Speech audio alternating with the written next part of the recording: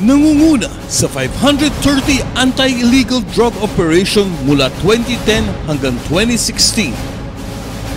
Tanging Vice Mayor na tumistigo sa korte laban sa mga tulak.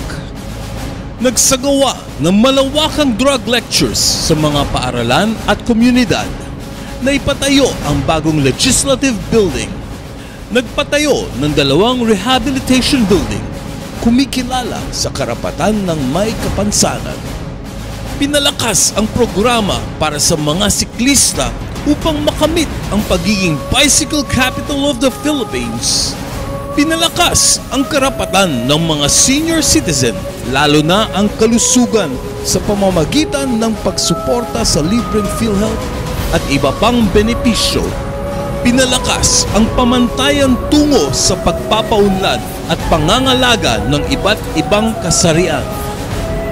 Mga parangal na tinanggap ng Marikina Anti-Drug Abuse Council. 2012 Plaque of Recognition mula sa Dangerous Drugs Board. 2014 Seal of Excellence Award mula sa Eastern Police District.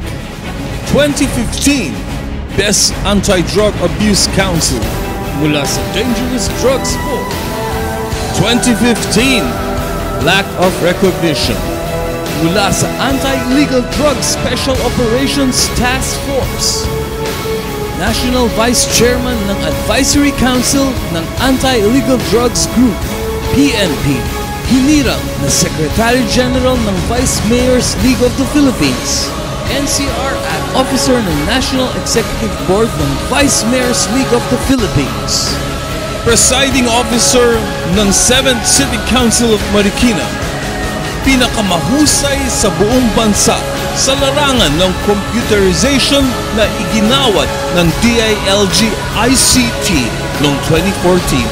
Third Best City Council 2015 Regional Local Legislative Award from the Department of Interior and Local Government.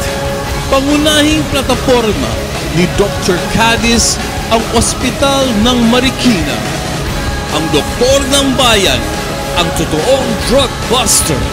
Huwag nang magdalawang isip. Serbisyong may gawa, hindi puro ngawa. Huwag kalimutan, muling iboto Dr. Jose Fabian Cadiz para sa Vice Mayor ng Marikina. Number 2 sa balota.